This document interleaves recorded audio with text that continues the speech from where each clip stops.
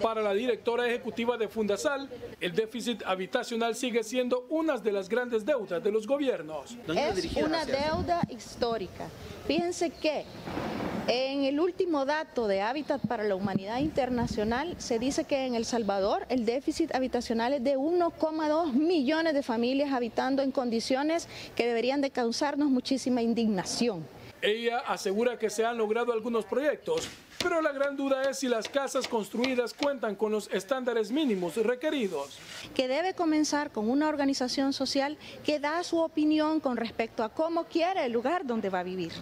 ¿Cómo le gustaría? ¿Qué es lo que tendría que contener? Si hay muchos ancianos, si tiene que tener calles realmente accesibles, si hay muchos niños, tiene que tener enormes parques. Por su parte, la ministra de Vivienda destacó que como gobierno ya han avanzado en 2 proyectos habitacionales nuevos. Que ya vamos a comenzar con un proyecto de 352 viviendas en el centro histórico, que ya comenzamos con el proyecto del Espino y que estoy ansiosa de poder adoptar la manera de cooperativa para el proyecto del Espino. Este evento concluirá este lunes bajo el tema Derecho Humano al Hábitat con enfoque de género y el papel de las organizaciones sociales.